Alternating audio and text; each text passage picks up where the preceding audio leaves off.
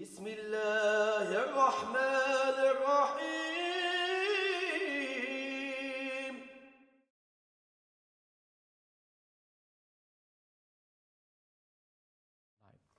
Imam Suhaib Webb is a contemporary American Muslim educator, activist, and lecturer. His work bridges classical and contemporary Islamic thought, addressing issues of cultural, social, and political relevance to Muslims in the West. After converting to Islam in 1992, Imam Webb left his career in the music industry to pursue his passion in education. He earned a bachelor's degree in education from the University of Central Oklahoma and received intensive private training in the Islamic sciences under a renowned Muslim scholar of Senegalese descent. Imam Webb was hired as the Imam at the Islamic Society of Greater Oklahoma City, where he gave khutbahs, taught religious classes, and provided counseling to families and young people. He also served as an Imam and resident scholar in communities across the United States. From 2004 to 2010, Imam Suhaib Webb studied at the world's preeminent Islamic institution of learning, Al-Azhar University in Cairo, in the College of Sharia. During this time, after several years of studying the Arabic language and the Islamic legal tradition, he also served as the head of the English translation department at the Dar al-Ifta al-Misriya. Outside of his studies at Al-Azhar, Suhaib Webb completed the memorization of the Quran in the city of Mecca, Saudi Arabia. He has been granted numerous traditional teaching licenses, ijazats, adhering to centuries-old Islamic scholarly practice of ensuring the highest standards of scholarship. Imam Webb was named one of the 500 most influential Muslims in the world by the Royal Islamic Strategic Studies Center in 2010, and his website, www.suhaibwebb.com, was voted the best blog of the year by the 2009 Brass Crescent Awards. Imam Webb has lectured extensively around the world, including in the Middle East, East Asia, Europe, North Africa, and North America. He currently lives in the Bay Area, where he works with the Muslim American Society and conducts classes in Islamic studies. We're delighted to have him here with us tonight. Ramadan Mubarak to everyone. Please join me in welcoming Imam Suhaib Webb.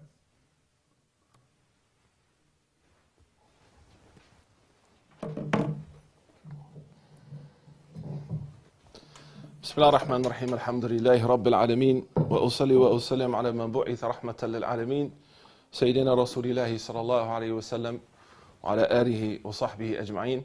We begin by praising Allah subhanahu wa ta'ala. We beseech Him, invoke Him to send His peace and blessings upon the Prophet Muhammad sallallahu alaihi wasallam, his companions, his family, his community, and those who follow him sallallahu alaihi wa alihi wa sahbihi wasallam until the end of time. Dear brothers and sisters, assalamu alaikum wa rahmatullah. It is a great honor and pleasure to be here at this prestigious institution, Zaytuna. We ask Allah subhanahu wa ta'ala in this blessed month of Ramadan to give the founders and those who are struggling and working constantly and the institution tawfiq, inshaAllah, to do what is necessary to bring the pleasure of Allah subhanahu wa ta'ala, which will of course involve bringing, inshaAllah, a good understanding of Islam to America. As he said, I'm currently living in the Bay Area. Inshallah, we'll see for how long. But the Bay Area is a wonderful place. I'm sure many of you as students have experienced a wide variety of cultural articulations that tend to bleed through the Bay Area, if you will, as well as, a lot of other things, hopefully, maybe you haven't told your teachers about. But inshallah, hope you'll enjoy your time here. This is the month of Ramadan. It's the 9th month of the lunar calendar for Muslims. The 2nd year of the Hijrah of the Prophet ﷺ. This month was made an obligation for Muslims to fast. And he, sallallahu alaihi wasallam, he came out one day to his companions and he said to them, O people, قَدْ فَرَضَ اللَّهُ عَلَيْكُمْ صِيَامَ Ramadan. Indeed, Allah subhanahu wa ta'ala has made the month of Ramadan an obligation upon you. And in the Quran, we find it incredibly articulated. Allah says, كُتِبَ عَلَيْكُمُ الصِّيَامِ, which means fasting was prescribed for you. As the Imam al-Haramain, I don't know if you studied Usul al-Fiqh yet, but inshallah, you have Dr. Hatem here, who can really give you a nice understanding, as well as Imam Yasin, Dawood Yasin. Kutiba alaykum here means Allah has prescribed for you, so we understand it becomes an obligation. But the word that's used is incredible, kutib, because it's a prescription. it's written for you. So what we'll do, we'll just take a few lessons that we can take from the month of Ramadan, and then we'll let you go, inshallah, make your adhkar, your dua. This is a good time to be alone before you break your fast. As Imam Ibn Rajab, he said, I fasted the whole dunya and I plan to break my fast in Jannah. So all of this is only a reminder of what awaits us. And that takes us to, of course, the first goal of Ramadan that everyone knows about is at-taqwa. And we say that something yu'arraf bimaqsidihi, or yusharraf bimaqsidihi. Something is honored and something is known by its objective. And that's why the Prophet ﷺ is the greatest human being ever, because his only objective was Allah subhanahu wa ta'ala.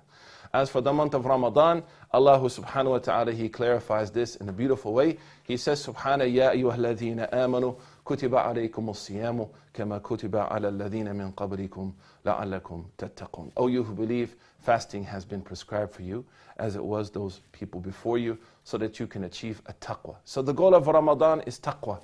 The word taqwa, since this is an Arabic intensive, and I am very happy to see young American Muslims investing their summer in something besides Jersey Shore. It's great to see us investing in Jannah Shore, alhamdulillah. And we really should not be too intimidated because we're not Arabs, or maybe we're Arabs but we speak ba'ulak instead of aqul lak. That's not an issue.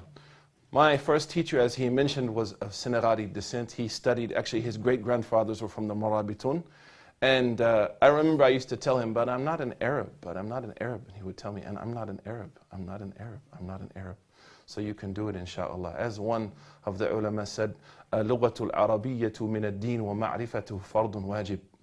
He said that Arabic is part of the Islamic religion. It is Islam. And knowing it, according to him, and this is not the strongest opinion, but he has his opinion, is an obligation. لأن القرآن لا يفهم بها إلا بها, because the Quran is not understood except with Arabic. وما لا يتم الواجب إلا به فهو واجب. And whatever helps us to complete an obligation became an obligation. So this is an incredible effort that we see, and this will not لا تأخذه سنة ولا نوم, will not go, inshallah, unnoticed by Al-Karim Al-Hadi subhanahu wa ta'ala. So the goal of the month is taqwa. The word taqwa comes from a word which means a shield, al-wiqaya. And that's why in the Quran we find in Surah Tur, وَوَقَاهُمْ رَبُّهُمْ عَذَابَ الْجَحِيمِ. Allah subhanahu wa ta'ala said that Allah protected them, He shielded them from a very grievous, difficult punishment. The word waqahum. So the ulama said that a taqwa means to put a shield between yourself and the disobedience of Allah subhanahu wa ta'ala. Or to put a shield between yourself and the punishment of Allah subhanahu wa ta'ala. Or to put a shield between yourself and the potential anger of Allah subhanahu wa ta'ala. And they said this shield is made up of 3 to 4 important components. Number 1 is knowledge, knowing something, having ilm. And here we mean knowledge which is beneficial. And that's why we have to commend an effort to create an institution like Zaytuna. Because we live in what's now called trans-modernity. I'm not sure which modernity we're in, but we're in one of them. We're moving pretty fast. And you know, it's very similar to what Zuhair said in his poem. He said, about tomorrow, and I don't know what's going to happen tomorrow. This is the whole purpose of postmodernity. And the absence of religious authority. We're not encouraging a priest class, but if we look at Muslims, in particular, if you go online and you see some of the comments or some of the questions, or you see some of the people speaking in the name of Islam who absolutely have no proper credentials. So it became like chaos. And that time, it's definitely important to reinforce the need for institutions to serve as compasses for Islam in America, to serve as a one of the guides that will help people understand their relationship with their religion and understand their relationship with the greater society. So this is an incredible effort. You're pioneers. You should feel that you are investing your summer in something far greater than Jersey Shore, as I said earlier. You're investing, inshallah, in something that will not be forgotten by those who come later on, inshallah. And the word brings with it this understanding of protecting ourselves from haram. And the ulama said there are 3 types of people when it comes to a taqwa. There are those who are kind of on and off. Those who, at times they have it, mashallah, but at times they don't. The second are those who have taqwa, meaning that they stay away from the haram, and they observe the awamir, the orders that Allah subhanahu wa ta'ala has given, but sometimes they slack off in other areas. Then we have sabiqun bil khayrati bi idhnillah, as mentioned in Surah Fatir. Those who Allah subhanahu wa ta'ala nawwara qulubuhum bi ma'rifati iyyah, wastafahum li ibadati subhanahu wa ta'ala. Those who Allah put light in their hearts, and those who Allah chose to be His servants. And that's why some ulama said sabiqun bil khayrati bi idhnillah humul anbiya. Some of the ulama said those who are first and foremost having this type of relationship with Allah are the prophets. But the majority said no. The majority said no. And these are the people that Imam al-Ghazali rahimahullah ta'ala mentioned they are a special type of breed. They are a lucky type of people. And these are the ghurubat that we ask Allah to make us from, the strangers. And these are those who observe the wajib, they observe also the sunan, they observe leaving the makruhat and the muharramat, and also they do not waste their time in the permissible, fearing that it may cause them to fall into the forbidden. This is their shield. And that's why Abu Darda radiallahu anhu said, nobody will taste true taqwa until he leaves what's permissible, fearing that he may fall into the haram. Now, on an individual level, that's fine. On a social level, I would say before you make that decision, talk to someone who's a mufti. Because here we have ta'arud al-mafasid wal-masalih. Here, sometimes we might have a contradiction between what's harmful and beneficial. And if you make the call on a social level, you could affect all of the Muslims and all of the community in general. But on an individual level, at an ibadah level, that's your personal choice. If you don't want to play Xbox, don't play Xbox. I don't think people here play Xbox. I'm just giving an example. Or whatever, right? But you leave it fearing, I don't want to waste my time. That's why Ash-Shafi'i, rahimahullah ta'ala, said, some things are not haram, but I act like they're haram because I'm Shafi. I'm Imam Shafi. I have to set an example. And secondly, I don't have time to waste. I don't want to waste my time. So these are people who are very careful even with the permissible. And this means their free time. And that's why Majduddin ibn Taymiyyah, the grandfather of Shaykh al-Islam ibn Taymiyyah, he used to order his grandson to read books for him while he was in the restroom. The writer of Al-Muntaqa, which was explained by Ash-Shawkani and Al-Awtar. So somebody asked him, how can you let someone read books to you? You're in the restroom. He said, I don't want to waste my time. Yeah. So these are people who really know how to invest themselves. In Egypt once, when I was living in Egypt, there was a very beautiful story from one of the Arifin, that there was a young woman, she used to live, she was the daughter of one of our mashaykh. And if you've ever been to Egypt, you know it's like a sardine can. Like it's very crowded. It's extremely, extremely crowded. 70 million people now in Cairo, they're saying, right? Absolutely unbelievable, right? It's so crowded when you land here, you hear silence. I know you could hear silence. I landed here, someone told me, you hear that? You hear that? I said, yeah. I said, that's silence. I said, subhanAllah, you're right. So there was a young woman, and one day she turned to her father, and they lived, actually, the apartment was across the street, opposite of the house of another sheikh of Tasawwuf. Yani. And she said one day to her father, hey, what happened to that pole that used to be on the roof? There used to be a pole over there, right? He said, لَقَدْ مَاتَ الشَّيْخ. He said to her, the sheikh died. It wasn't a pole, he used to be praying all the time, man. So her whole life she thought it was a pole. La yabsit da ragoda, as we say in Egyptian. Yeah? It's a man, it's not a pole, right? Those people who don't waste their time. Who don't waste their time. And that's why one of the scholars said, I've met people who are more careful with their time than the banker with his money. And one of them said, who wastes their time? Who wastes their time is worse than someone who actually, he dies. So they said, why? He said, because someone who dies, they leave the dunya. But someone who wastes their time, they leave Allah subhanahu wa ta'ala in His obedience. And he said it's worse. So as students of knowledge, people who want to study, you have to be very careful about your time. How you use your time. How you invest your time. Right? And the real student of knowledge is not the one who says, you know what, I'm going to take a break from my studies and chill. I remember once there was a brother, it took him a month to finish Surah A'la with me. My daughter, subhanAllah, memorized Surah A'la in 2 days, man. This brother took a month Of course, in America, you know how it is. So, you come to the class with a latte. So I said, bro, it took you a month, man. I mean, bro, I memorized Surah Al-Baqarah in 2 weeks, man. It took you a month to finish Surah Al-A'la, You need to be serious. He said, well, I'm just chilling. I said, if you continue to chill like this, you're going to thaw in hell. Right? He got upset with me, but it helped him out. Right? Because as Al-Muhasibi said, وَعْلَمْ أَنَّ مَنْ نَصَحَكْ فَقَدْ أَحَبَّكْ وَمَنْ دَاهَنَكْ فَقَدْ غَشَّكْ. Know that the person who advised you loved you and the one who flattered you cheated you. Sometimes you need it, man. Sometimes you need it. So I'm telling you now, you're lucky you're around Imam, Dawood, Dr. Hatem, Imam Zayd, Sheikh Hamza. Don't let that be the goal. The goal is not, oh, I was around Sheikh Hamza Yusuf. I got a picture with him. No. The goal is to use your time. What they called اختمار وقت أو اغتنام بالأوقات أو استثمار وقت. To use your time. Not making this, the actual, being here and around your teachers what you sought. No, what you sought is Allah, and what you sought is what's going to benefit you in the hereafter from knowledge.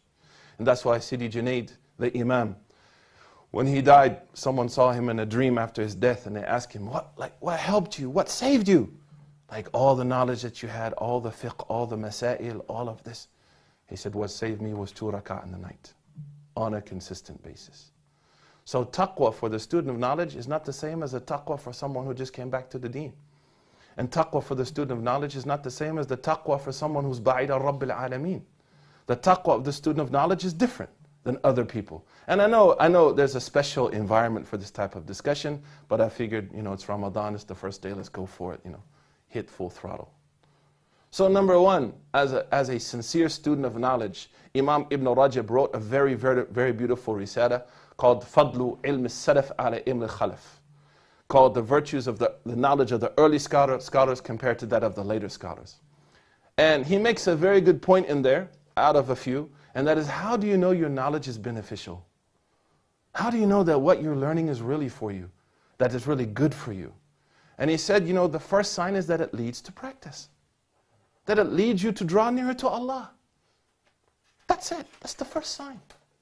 And that's why some of the mashaykh in Egypt, I remember we had a shaykh from Jazair, and we used to read with him 5 books every morning, after Fajr. And fiqh Maliki, fiqh Shafi, Jama' Jawami, Sharh Muwatta, and some book in Lugha. Every day, except Friday. And I remember when we would finish, he would say, go pray 2 rak'ah. And then I remember one brother was like, this is a bid'ah, this type of individuals. It's a bid'ah. And the shaykh said, no, you have to do something with your knowledge. Do something, at least 2 rak'ah. If not, go give sadaqah. Do something with it. So when we talk about taqwa in the month of Ramadan, our focus as Muslims should be on practice, especially people of knowledge. Staying away from the forbidden, staying away from the doubtful, that's a give me for a student of knowledge. We don't have to talk about this for people of ilm. But now we're talking about practice, what we've learned. And not making the experience the aim. Abdullah ibn Mubarak said something very beautiful. He said, how many people from Khurasan made Hajj, and during Hajj they were making riyah to the people of Khurasan in Afghanistan now. So somebody asked him, how? How could the guy be in Mecca, but he's making riyah in his hometown? He said, because while he's in Mecca, he's saying to himself, I wonder what all the people are saying about me because I'm in Mecca. Sound familiar? Shaitan will come to you. Man, everyone, you're with Imam Hamza, you're with Sheikh Zayd, you're at Zaytuna, everyone in the hood is, we're at Berkeley. Everyone in your excellent neighborhood is really praising you, right? You have to be very careful about that. Because it will eat away at your sincerity, it will take away from the barakah of the ilm. The second is they said that that the knowledge will be consistent. And that you'll find it even lasting beyond the person's life. Because وَمَا عِنْدَ اللَّهِ بَاقٍ. What's with Allah is going to continue. And that's why in the life of Imam Malik, who was just an incredible Imam, someone came to him and said, Imam Malik, Father Abdullah, there are a number of books now called Muwatta. Many people wrote now, كُثِرَتْ الْمُوَطَّات, there's a lot of books called Muwatta. So he says, سَتَعْلَمُونَ مَا أُرِيدُ بِإِلَى وَجْهَ اللَّهِ. He said to his student, you'll know one day that what I wanted from this book was Allah. Now if you go to any bookstore and you ask for the Muwatta of any of the previous scholars who came before Malik, people will call the police on you for being insane. It's the only one that stood the test of time. So they say that it will last, it will have barakah, it will have khair, you'll see it. And that's why Imam Ibn Ata al-Iskandari said, Man ashraqat nihayatuhu faqad ashraqat bidayatuhu. Whoever their ending was illuminated, it was because their beginning was illuminated. And he said, وَمِنْ عَلَمَاتِ النَّجَاحِ فِي النِّهَايَةِ الرُّجُوعِ إِلَى اللَّهِ فِي الْبِدَايَةِ. That the sign of a successful ending is returning to Allah in the beginning. So this taqwa. And this month trains us on taqwa. And we all know the beautiful story of how Ubay ibn Ka'b radiyallahu anhu, when Umar asked him, what's taqwa? He said, have you ever gone to like a thorny path with like these kind of clothes on? Right? He said, yeah. He said, how did you carry yourself? He said, I pulled my clothes around myself and I walked very carefully. He said, dhaka taqwa. He said to him, this is taqwa. This is the meaning of taqwa, to be careful of these things. One of the universal lessons we take from the month of Ramadan, because we don't have much time, but something I have been giving a lot of thought to, especially in an age where it's extremely, this existence is very introverted now. Everyone's about expressing themselves. When you couple that with the fact that we live in California, I'm originally from Oklahoma. I'm not saying this to diss anyone from California, but this is the most self-absorbed society I've ever seen in my life. People are inebriated with themselves. Like everywhere you go, people are dressed like they're at the red carpet. Even the gym. You go to 24-hour fitna, and you find people there dressed as though it's like, hey, I'm in the club. It's like, you're wrong club. It's a gym. Right? You go to Oklahoma, they got like baggy sweats on and like old tennis shoes, and nobody cares. And then I have like tattoos that say like, I am human.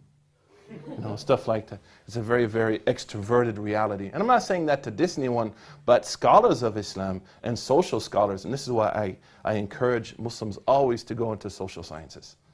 Yeah, to understand patterns and trends in society and see how Islam answers these questions in a way that brings benefit to people, right? But here it becomes extremely, extremely important to have a break to really look into ourselves, to run like a virus check on the soul. So we come into a 30-day period, 29 or 30-day period, where the focus is Allah subhanahu wa ta'ala. And the focus is on our own mistakes. And that's why the scholars said, Man yakshif lahu, whoever Allah subhanahu wa ta'ala revealed or uncovered for that person their uyub, then Allah laqad manna Allahu alayh. Then this is a favor of Allah. And that's why, at least in Egypt, some of our mashaykh of the qulub, they say, maqam al-kashf, the station where Allah lifts the veils from your eyes and you see the crap that you do. And that's the best way to say it, right? You see who you are. And then you say, man, I got issues. How many of us are converts here? Anyone? Right? How did we convert? When we realized what? We had serious problems, right or wrong. The veils were lifted and we said, man, how am I living my life? So that's why one of the scholars said, how many mistakes led people to paradise? Yeah. So in this month, taking that time to look into ourselves, because one of the universals of this month is that it reminds us of the hereafter. Think about it. Everything is built into Islam to remind you of the meeting with Allah. Because Islam came for one sole purpose, to bring benefit and prevent harm. That's it. And the Prophet ﷺ, the Prophet said, remember, call to remembrance that thing that will destroy pleasures, death. Right? And the dunya, the fundamental principle of this dunya is to invite you to its stability, which is a lie. كُلُّ مَنْ عَلَيْهَا فَانٍ. Everything is going to perish. But the dunya tells you, no, consume, immerse yourself in me. Trust me, I'm like Linus's blanket. Trust me, be secure. Don't worry. So it deceives people. It deceives you. And look at young women, I encourage you to read a book called Branded. Have any of you read this book? Wow, man, read that book. The marketing, that's used to make every single one of you think you're ugly, you're not physically fit, you have problems, you need to be concerned about yourselves. A sister came to me and said, Imam, you have Qiyam al-Layl, I have Qiyam al-Mira'ah. I stood in front of the mirror. I was upon it and I cried because I don't look right. I said, SubhanAllah, manufactured beauty. And that's why they call it your foundation. Even the terminology is slick. Do you wash your foundation away with water, or do you wash your foundation away with tawbah? So there's a definite focus on undermining the stability of young women in a society, and then coming to with a left hook or right hook with feminism. And next thing you know, what happened? Right? Because the dunya is not stable. But it lies to us and constantly encourages us to think you're going to be here forever. Same with brothers. Every brother I know is worried about a six-pack now. Brother ain't got a 2-liter yet. Worried about a six-pack. Sits in front of the mirror. Alhamdulillah. I got 1 can. 1 can. Right? But that's not. Anyways. Yeah. And if you go to the gym, I work out. What do people at the gym do the most? What do? Look in the mirror the whole time. It's like, brother, you didn't change from the last set to the next set, dude. It's not going to happen like that. But the idea of chasing, becoming gerbils for the dunya. I understand this is an academic institution, but I tend to keep it a little different. Sorry. Right? But the idea that this place is stable. Where Ramadan and Islam invites us to be complete, comfortable people. Completely comfortable. That's why the word personality in Greek means what? It means a mask. People mask themselves because they're insecure. Man, there's no security like meeting this brother right here and just being brothers, man. Not having a front. We used to call it fronting. I'm fronting. Right? Still call it I'm fronting. Because what does that mean? I'm a hypocrite. That's what it means. And the Prophet said the worst are people who have 2 tongues and 2 faces. So the dunya creates that instability, and we make ourselves stable because the dunya is a lie by living vicariously through lies. And that's what happens. And we even see people start to act and talk like other people. A sister came to me and said, I follow the Kardashians. I said, I follow Muhammad sallallahu alaihi wasallam. She said, but there's, I don't know. I said, what do they make you feel like? I said, honestly, break it down, sis. You can do it. I became like Dr. Drew. I said, you can do it. She said, they make me feel like garbage. But then I want to be like them so I won't feel like that more.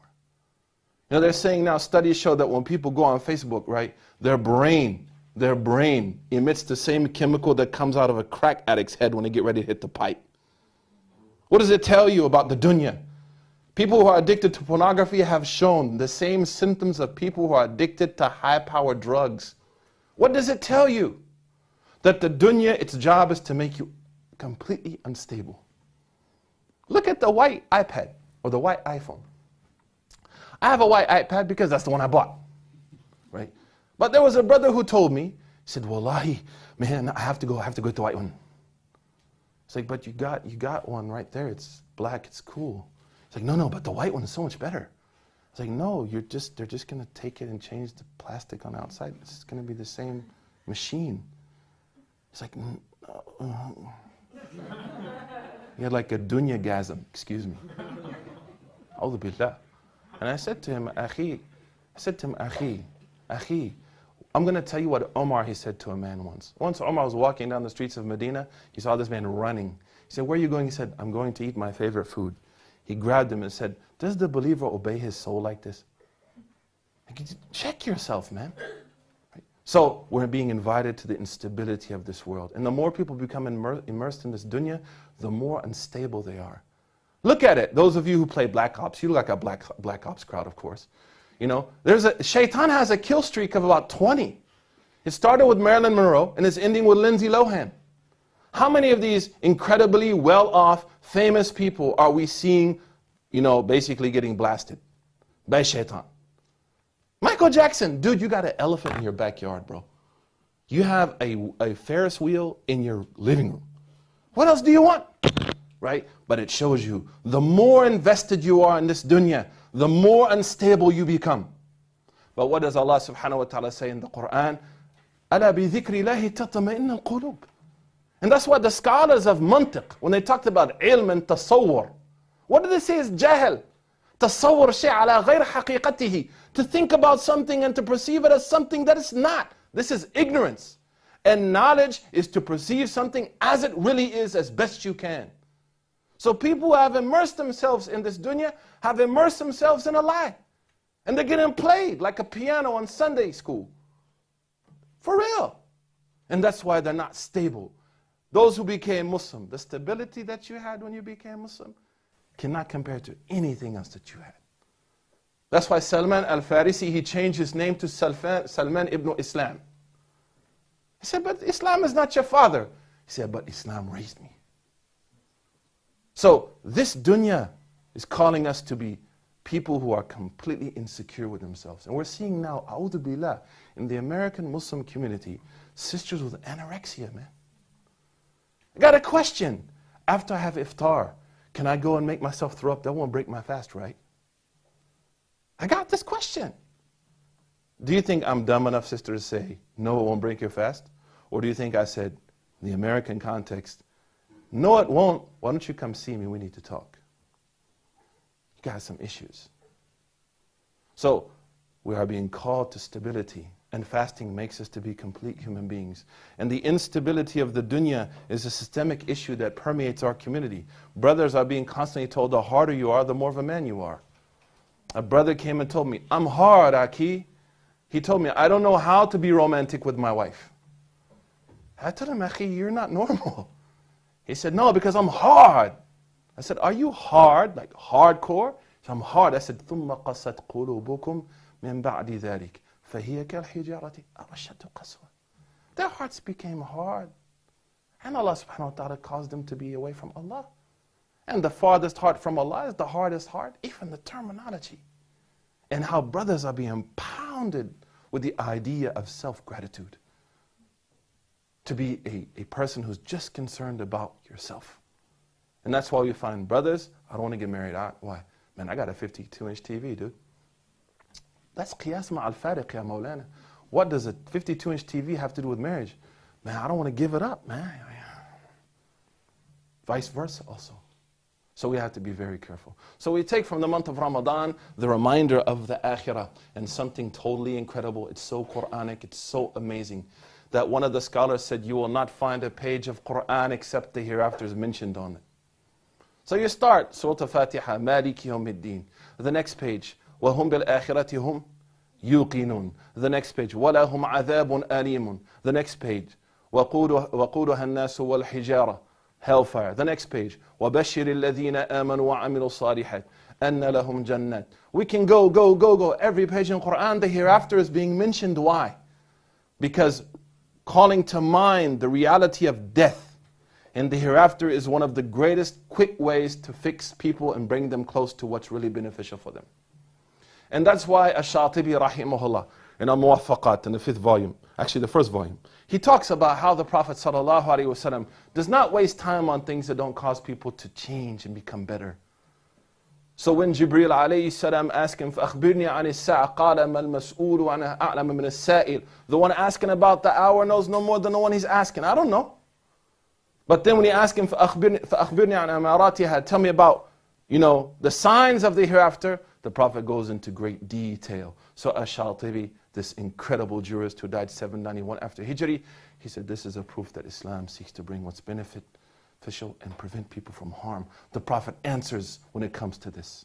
When someone asks him, مَتَى سَاعَ يَا رَسُولَ اللَّهِ قَالَ مَا عَدَّدْتَ لَهَا. When's the hour? He said, what did you prepare for it?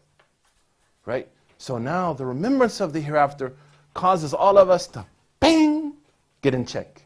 That's why when I teach the bab on janazah in fiqh maliki, you know what I do? We actually do it. Every one of the students gets wrapped up. We put you in a box, and we go on for a walk with you. We put you in the box, man. And we might drop you off somewhere. Not Walmart. Yeah. And you see the brothers, man, oh man, it's going to be cool. I can't wait. Then you start wrapping that cloth around them. He's like, Mama. What happened, man? What happened to you, Akhi? He went from being brave heart to scary heart.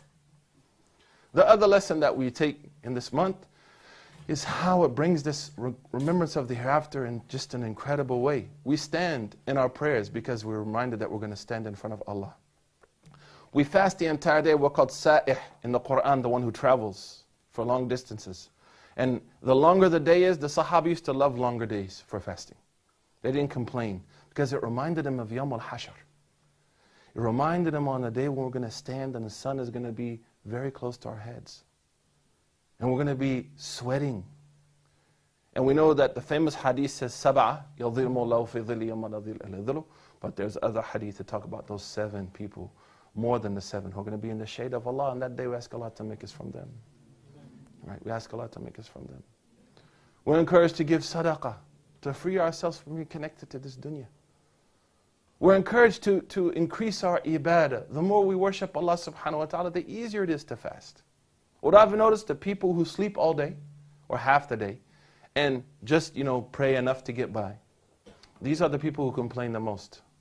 But people who are busy in ibadah, busy in dhikr, busy in their work, busy with their families, busy with some type of ibadah, then I find the fasting goes easier for them. Easier for them. Another lesson we take from the month of Ramadan is the idea of how Islam brings and makes things easy for us. يُرِيدُ اللَّهُ بِكُمْ يُسْرًا وَلَا يُرِيدُ بِكُمْ عُسْرًا. Allah wants ease for you, He doesn't want harm for you. And Allah says, يُرِيدُ اللَّهُ أَن يُخَفِّفْ عَنْكُمْ وَخُلِقَ الْإِنسَانُ ضَعِيفًا. And that's why those verses about fasting, the entire edifice of usul al-fiqh is found in these verses. It's absolutely incredible. Everything is there. You could teach usul from those verses. But Allah subhanahu wa ta'ala identifies the mushaqqa. We have this beautiful axiom, al-mushaqqa tajlibu taysir, that hardship warrants ease. And the ulama, they said, the hardships as identified by Sharia are the following. Number 1, fear. Someone's scared, legitimately scared. Ta'wil, qareeb, laysa al-ba'id. Legitimately scared. Number 2, someone is sick. Someone's ill. What do we mean by mushaqqa? That the rukhsa comes into play. That the ease, the dispensation comes in. So, for example, someone who cannot stand, can they pray sitting? So the ruling changes for them. Then mushaqqa tajibu taysir. Hardship makes ease. Hardship makes ease. Ash-Shafi said it in another way in the Risala. He said, if things become tight, Islam expands them for people. It's a very beautiful word. Very beautiful word for it. So fear, sickness, traveling is another one. People are traveling. Islam makes it easier for them. يُرِيدُ اللَّهُ أَن يُخَفِّفْ عَنْكُمْ وَيَضَعُ عَنْهُمْ إِصْرَاهُمْ وَالْأَغْلَالَ الَّتِي كَانَتْ عَلَيْهِمْ. Allah says about the Prophet that he lifted the chains from the people. He removed the shackles from them. Sallallahu Alaihi Wasallam. Because the Sharia, before the Sharia of Muhammad Sallallahu Alaihi Wasallam, is a Sharia that has a lot of isr, a lot of difficulty. And we'll get to this in a minute as we finish. How do we talk about Sharia to the American society on a greater level? We can take something from Ramadan. We can take something from Ramadan to share with others because it's crucial now to articulate these things to people. At a higher level, at a more dignified academic level, in the world of academia, yes. But even in the streets, even with the common people, how do we communicate to them? So we'll talk about that, inshallah. The other is al-kathra. Something is so much, so abundant, you can't escape it. It's hard. So Islam changes the ruling for you to make it easy for you. And the last is al-qillah, something that's so insignificant. That's why al-Qarafi, the great Maliki jurist, he said, for example, if someone has a small release of something najis on their clothing and they pray, their salah is maqboolah. Why? Ashan qillah. Something which is not concerned. But let me break this down for you in a really cool way, sisters and brothers, in the month of Ramadan. So, how does this work? How do we apply this axiom? The majority of ulama said qiyas bil mushaqqat laysa jaizan. That it's not allowed to make qiyas with these things. But thank God for the Shafi method, alhamdulillah, who allowed us to. Right? And this is the opinion of Al-Azhar al-Sharif, by the way, that they allowed us when we were studying Ifta in Dar Ifta. And that's important because you're dealing with human beings. When you study in an environment, hopefully here it's a little different because you got people from, mashallah, the hood, and the academic hood also. But What happens a lot of times is our brothers and sisters go overseas and become extremely literate in speaking to the four corners of Khalil, and absolutely impoverished when it comes to speaking to the four corners of the globe. So what's the benefit of what you studied? I remember once I was in Azhar, I met a convert brother. He told me, my entire goal in life is to destroy the Sufis. I said, bro, you're in the wrong country. That's one thing. And the Masjid of Hussein is right behind us, you know. He said, no, this is what I want to do. I said, really? I said, Akhi, where are you from? He said, I'm from Brooklyn, Fort Greene. I mean, this is incredible. This is where Jay-Z's from, right? So Marcy, now it's called Marcy. So I said to him, how many languages do you speak besides Arabic? I speak, you know, 2. I speak English and I speak Spanish. And then now I've learned Arabic. So I said, out of all the things you've learned here, whoever you're studying with, don't you think there's maybe something more important than that? Like translating books in Spanish, maybe going back to school and getting a PhD, maybe contributing to Islam in America? He said, no, this is what I want to do. I want to fight Ahlul Bid'ah. So I said to him what I said to you now. Bro, you're not able to live outside of the 4 books, the 4 corners of your book. You're going to absolutely do nothing for it. You're not going to do anything for anyone, bro. You have to be relevant to the people. My first day in Dar Iftah, a woman came into Masjid al-Azhar who committed zina. So I just came out of school. I was gassed up. I've been reading all my books and, you know, فَرَائِدُ وُضُوءِ سَبْعَةٌ وَهِدَلْكُمْ وَفَرُ نِيَّةٌ فِي بَدْءِ. I was excited. I was pumped. So she came in Masjid al-Azhar. And she's like, you know, عندي صديق وقعت في حاجة مع رجل. You know, the same line, I have a friend and she did this. I was like, she did what? I was trying to be Mr. Sheikh, right? And she was like, وأنت من فين؟ اللحكة بتاعك مش إيه لحكة بتاعنا. I was like, لا تسألون عشان تبلغكم تسوقكم. Yeah, just answer the question. She's like, yeah, well, you know, that right? You know, something happened. So I was like, La hawla wa la quwwata. I started going off, right? There was a Sheikh Muhammad Saad. Taban, Muhammad Saad, always in Egypt, it's a Muhammad Saad. Muhammad Saad from Mansoura. He said to me, honestly, he said to me, shut up. Yeah, he told me, shut up, man. In the waraq of al-Azhar. I was like, well, okay, fine. He had the red hat on, so I was like, okay, whatever. Mr. Red Hat. Then he came to me, he said, brother, is this your first day here? First week? First day? I said, this is my first hour. He's like, yeah, that's what I thought. Go sit down and be quiet. Then he answered her question. She started crying, you know, and he helped her out. And then he asked her, were you raped? Were you sexually abused? You know, did someone harm you? Were you forced into it? You know, just don't say what you did, but just say no to those questions. Because if that's the case, I need to find someone that can help you. That's a sheikh. Then she left and he said, Aki, come here. He said, I want to invite you to my home for mashi. When an Egyptian says that, I mean, you did something really wrong. So I said, fine. He said, brother, he said, you know, in Azhar, you're good at studying books. But the blood in those books is cold and blue. Here, the blood in the books that I read is red and warm. So different. Has a different taste, yeah. So Islam gives us this mushaqqat, helps us to be relevant so that we can have a role to play even in American society. We talk about that religiously in a secular world. Here comes a religion which seeks to ease a relationship with God and to facilitate your ability to feel confident in yourself. Islam is not a religion that bases itself on making people feel dominated, but it empowers people to transcend the evils of their souls. You don't think that's relevant? Ask us. To people now? So we say in the month of Ramadan, why doesn't a woman have to make up her prayers? Because of kathra. It's a mashaqqa. But why do you have to make up the fasting? How many times do you pray in a day? 5. How many times do you fast in a day? Once.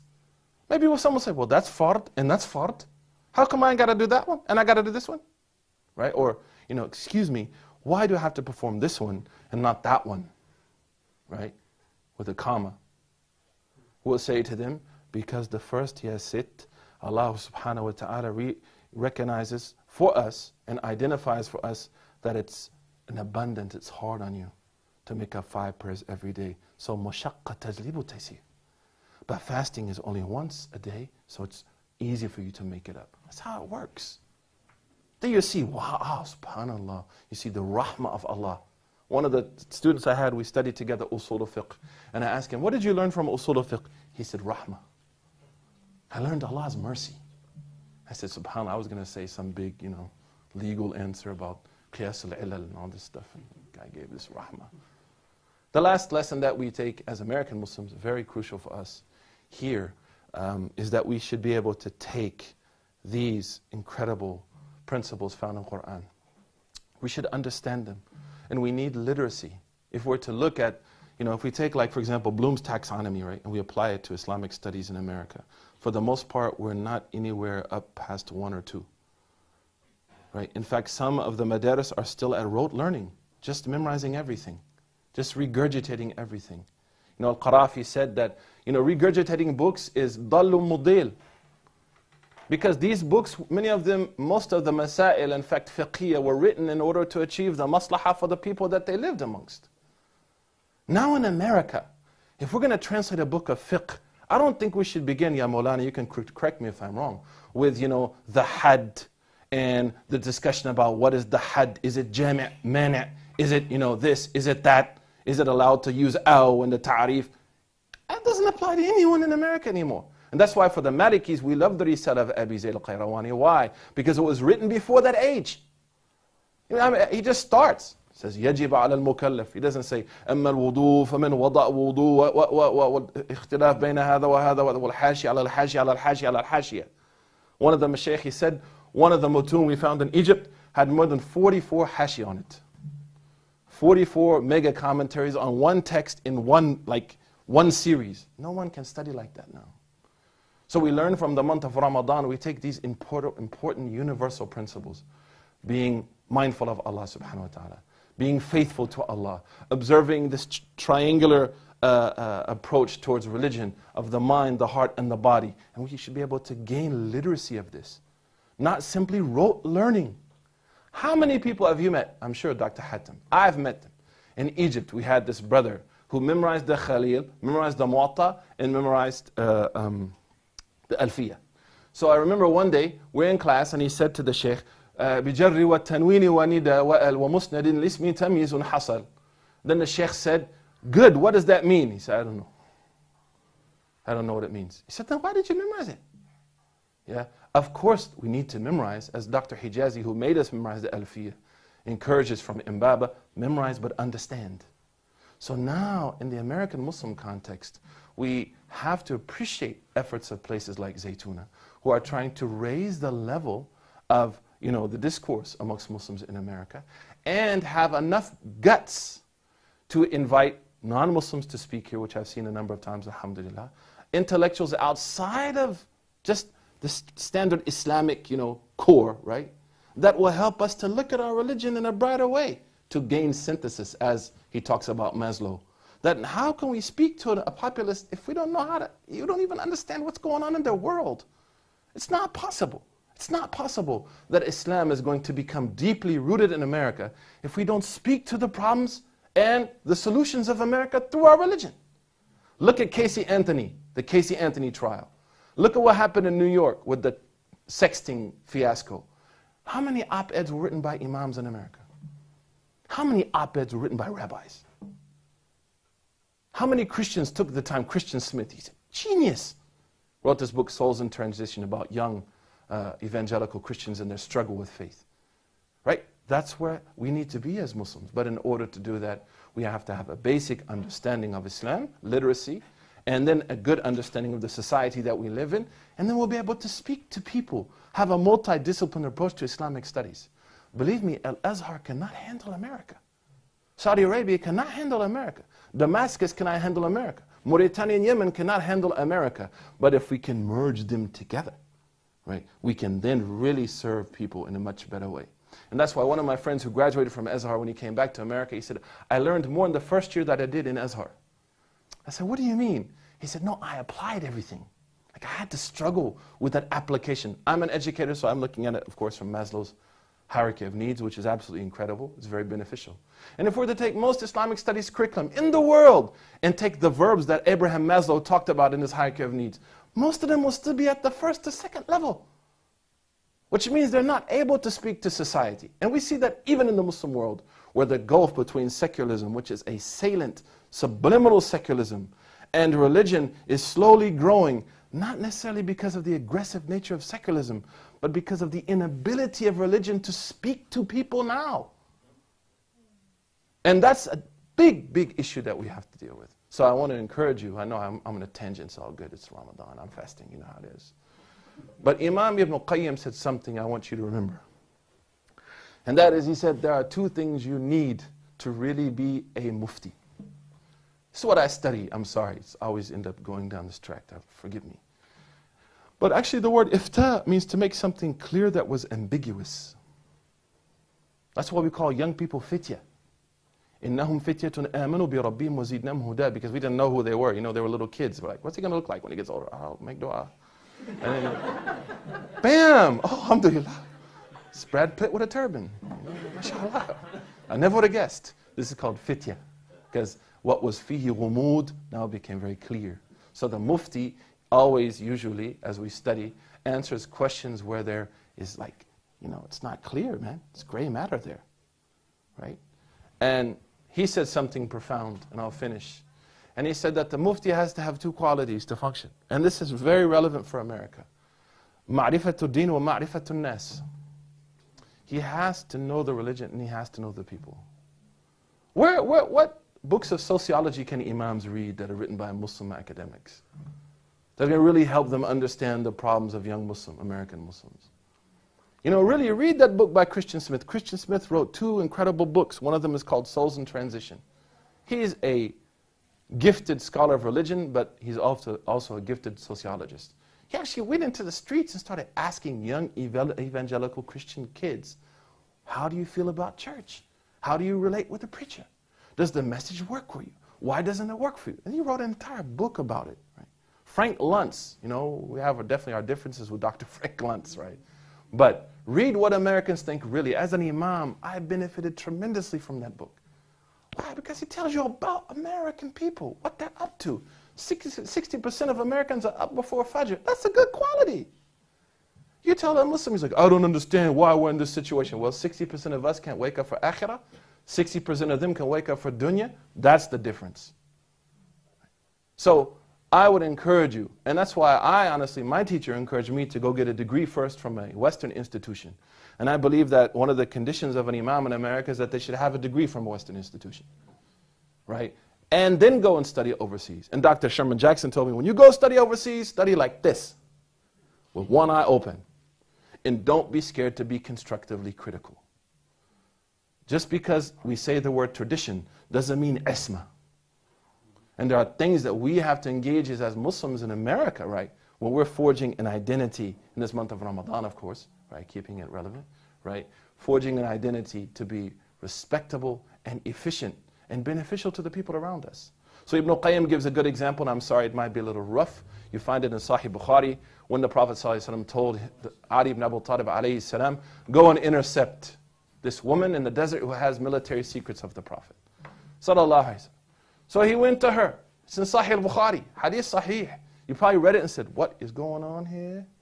Because Ali gets a little ghetto. Yeah, he does. He comes to her and he says, hey, give me the secrets. And she is like, and of course the translation does not do it justice. We have the English translation might be full and protein based when it comes to vocabulary, but the emotion and the meaning is anorexic. Because we'll translate, oh, pardon me, I don't have any papers with me at all. But that's not, she's like, I ain't got no papers. That's the feeling, right? And then he said to her, yeah, you do. Give me the papers, right? And then she said, I don't know what you're talking about. I'm just an innocent Bedouin Arab woman traversing, the desert all by myself. Hello. So then he said to her, if you don't give me those papers, I'm going to rip your clothes off and take them. It's in Bukhari. You might say, oh God. But see, you can't be more pious than the Sahaba. That's one thing as Muslims in America, we have to be very careful. The Sahaba were so comfortable with the religion. and so aware of the futility of this dunya that they could keep it real. So when he said that, what do you think she did? Hello. Right? Ibn al-Qayyim said, this is the art of a mufti. He said he knows, he said first of all he wouldn't have done it. He wouldn't have done it, right? But he knows how to speak to his people. What's the worst thing you could tell a Bedouin woman, right?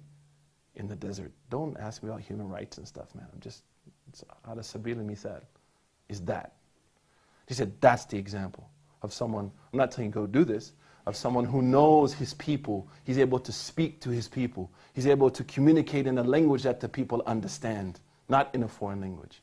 So this, Zaytuna, is an incredible opportunity to learn how to synthesize the tradition, to bridge it with what's happening now in this age of ours. Because without tradition, we become like Chicken George, and things just become completely chaotic. So the tradition is definitely an important compass. It's a GPS. But at the same time, people like Sheikh Hamza, people like Sheikh Zaid, people like Imam Dawood, people like Dr. Hatem, understand that Islamic studies has gone through some very serious problems in the past, especially over the last 150 years, 200 years, and even prior to that, and that there are some things that you're going to have enough bravery and strength to go it alone and test the waters a little bit. So may Allah subhanahu wa ta'ala accept this month of Ramadan. There's a few things you should do quickly. Number one is always check your intention during the month. Number two is increase your discussions about the hereafter. Decrease your discussions about this dunya, unless you have to at work or whatever. You don't go to Cisco and say, I'm not allowed to talk about dunya. It's not going to work, right? Number three, try to fix any problems you have with your families. That's incredibly important. People, I'm shocked in the Muslim community haven't spoken to their children for 10 years. And they think it's great. Because why? He married a white girl. We're going to speak to him now. Brother, hello. He's, no, you're not white, you're an imam. It's like the rhetoric has blinded him, right? I'm still white. I just happen to be a white imam, right? So fix the problems in your family. Call your parents. Tell them you love them. There's barakah. When I started memorizing Quran, I could memorize half a page. I went to the sheikh to complain. He said, how's your relationship with your mom? It's like, dude, she's a kafir, dude. Who cares, man? Even Taymiyyah said, al-wasatiyah, these people going to hell, man. I was hardcore. My parents were up there. And he told me, he said, no. And then every time I'd come, I remember I finished memorizing some Quran. How's your mother? Finally, I said, why do you keep asking me about my mother? He's like, listen, you know why you can't memorize? Because you have a problem with your parents. It's like, you need to go fix this problem. When I fixed that problem, subhanallah, 4 pages a day. Yeah. So there's barakah in the family, the aqarib, your neighbors. Also, we should take this time to invite our non-Muslim buddies, man, our neighbors, our friends, right, to participate in our homes. And if they invite us to go to the church, go, right? But we should take this opportunity to share. لِتَعَارَفُوا, لِتَعَارَفُوا, لِتَعَارَفُوا. Finally, we should try to have 3 important things: knowledge, ibadah, and activism. These are the 3 components that we find in the month of Ramadan. We see what's happening in the world now. We see the human rights of people in Syria being violated in a way which is absolutely indescribable. As Muslims, we should not neglect these things. We cannot neglect these kind of things we see around us. May Allah bless this important institution, bless you, and make your, inshallah, siyam totally filled with barakah. We ask him, bi jirari Muhammadin sallallahu alayhi wa sallam, to unite us with him, sallallahu alayhi wa sallam, kama amana bihi, wa lam narahu, sallallahu alayhi wa sallam. Fajazakallahu khair. Thank you very much. Assalamu alaikum wa rahmatullah.